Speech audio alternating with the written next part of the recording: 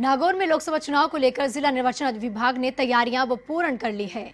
नागौर जिले में 2 लोकसभा क्षेत्रों की वजह से इस बार 2 चरणों में चुनाव संपन्न होंगे और जिला निर्वाचन अधिकारी ने दिनेश कुमार यादव ने बताया कि नामांकन प्रक्रिया 10 अप्रैल से शुरू होकर 18 अप्रैल तक चलेगी। नागौर लोकसभा से नामांकन भरने वाले प्रत्याशी 11 बजे से 3 बजे के बीच अपना नामांकन पत्र सौंप सकते हैं और नामांकन प्रक्रिया के दौरान 13, 14 व 17 अप्रैल को राजकीय अवकाश की वजह नामांकन पत्र जमा नहीं करवाए जाएंगे और वहीं 20 अप्रैल को प्रत्याशियों के नामांकन पत्रों की स्क्रीनिंग और उनके साथ जांच होगी।